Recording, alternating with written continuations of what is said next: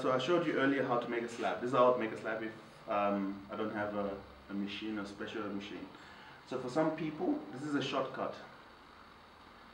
So let's say I want to make a belt. Not the actual belt, but you know, a belt that you're going to put around. Let's say you make a base and you want to make a cup. So you know the walls. Yeah, this we'll consider that a belt. So first I'll make a, what do we call a sausage? For some people they say, oh, that looks like a poop. I'm like, okay. If that makes you sleep at night. Okay, I need to stop walking too much, otherwise if you look at my studio, the floor, I need to like run over with the pipe again, because clay over time lands on the ground.